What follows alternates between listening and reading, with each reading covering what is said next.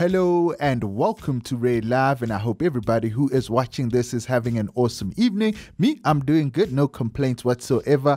Now, I do have some news for you, and our first topic of the video, Babes Wodumo urges women to speak out. So Babes Wodumo's abuse story that shook South Africa when it first was revealed by Mampintsha Ndlovu while she was at Metro FM for an interview. Mampintsha Ndlovu actually seemed to have caught Babes Wodumo off guard when she asked her about the abuse ordeal. Now, there was a lot of drama that kind of followed that particular interview, and a lot of people started pointing fingers from social media, of course, at Mampintsha Ndlovu. Many were even questioning whether or not Mampintsha Ndlovu knew what she was talking about until a shocking video of Mampintsha striking Babes Wodumo on Instagram Live. Babes Wodumo actually posted herself went viral. Now, cases were opened, court appearances were made, but after a while, the couple withdrew the charges against each other and life moved on from there. Now, Babes Wodumo has opened up about the incident without, giving too much away or getting too deep into it. She spoke to the papers and she said that she had put the past behind her and will now be focusing on her new life with Mampintsha as a married couple and their son.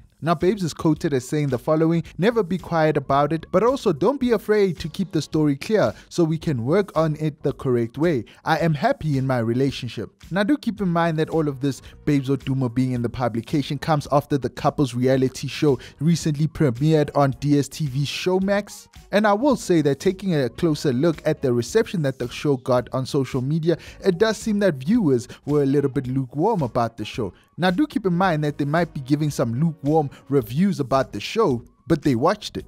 But moving right along on the show, Uthando Lodumo, Mampintsha apologizes to Babes Wodumo's family for abusing her, and Babes Wodumo's parents do reprimand him for that. Now, Mampintsha does call what happened a mistake and reveal that they always have misunderstandings as a family and that the abuse is the biggest cause of that. Now, before you go commenting and saying that that apology is not good enough, his in-laws, Mampintsha's in-laws, have accepted his apology and thanked him for manning up. Now, Mampintsha himself also does encourage men and women to engage in abuse-related topics with their partners. But yeah, do comment down below and let me know what you guys think about Babes Wodumo urging women to speak out about abuse.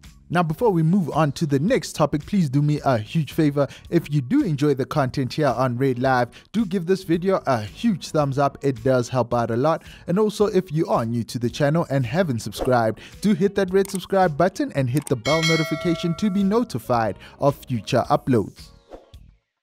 Our next topic, Somizi finds an intruder in his home. Television and radio personality Somizi Mhlongo took to social media to reveal that he found an intruder in his home. Now, Somizi posted the following video and started singing, "Oh my God, there is a rat. There is a rat in my house and I've locked the door to the garage and I'm afraid of rats." There's a rat! Oh my gosh, there's a rat! There's a rat in my house. There's a rat, and I've locked the door to the garage and again, Sabi good one. Oh,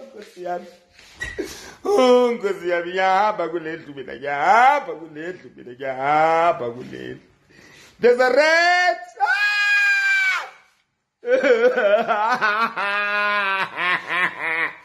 What am I gonna do? What am I gonna do? What am I gonna do? Yay!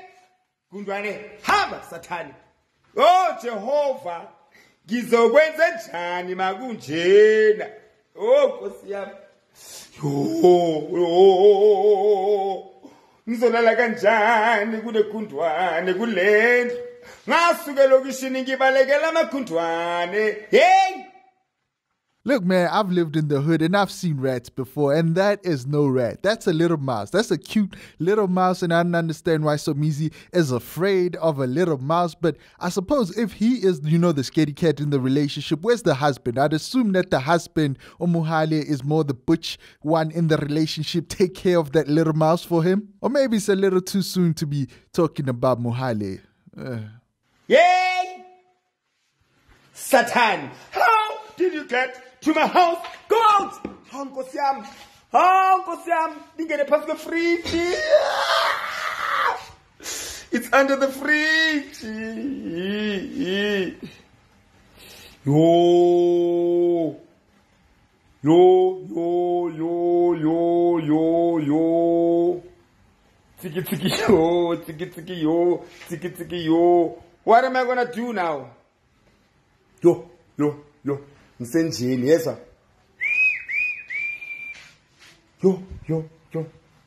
Personally, I will say, as a man who's not really scared of rats or mice, that's a little mouse right there. That little mouse looks like it eats cheddar cheese. A rat will probably eat your leg. But nonetheless, a little bit of a light story there in the center of this particular video. And also, please do sound off in the comment section down below and let me know if you are scared of rats or mice, so the butch ones can laugh at you. You know what would be a real tragedy is if both Somizi and Mohale are scared of rats. But I'm willing to bet that Vusinova, he's not scared of rats. Yep, because me, I eat rats for breakfast. You know what? That actually sounded a lot cooler in my mind.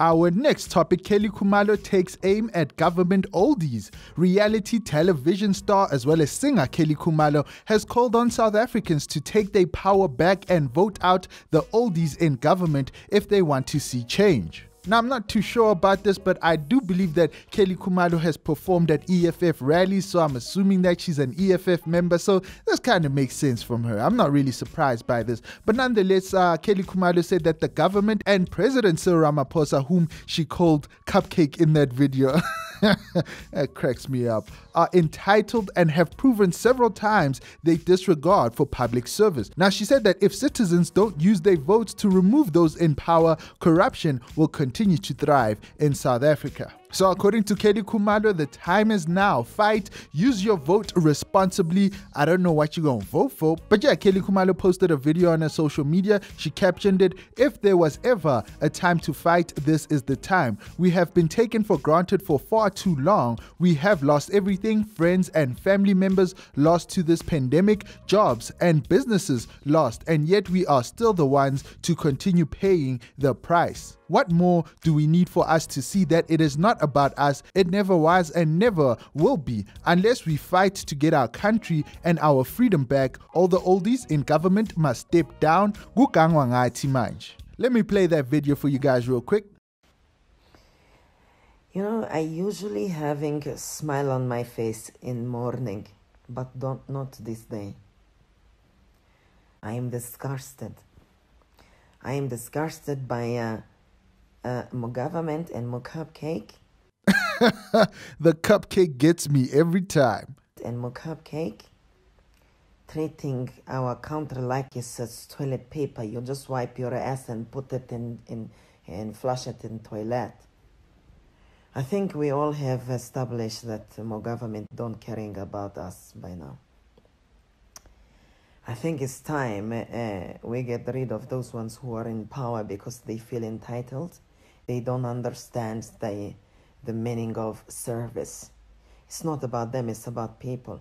They will keep taking this money because they feel, haha, we fought for freedom, therefore these people owe us. We must getting rid of everyone who feels entitled, starting over. But it's not going to be handed to us. But yeah, ladies and gentlemen, jokes aside, you know, funny accent aside, do comment down below and let me know what you guys think about what Khumalo is saying in that particular video. And as always, thanks for watching. Don't forget to subscribe to RedLive if you haven't, and binge watch my previous videos.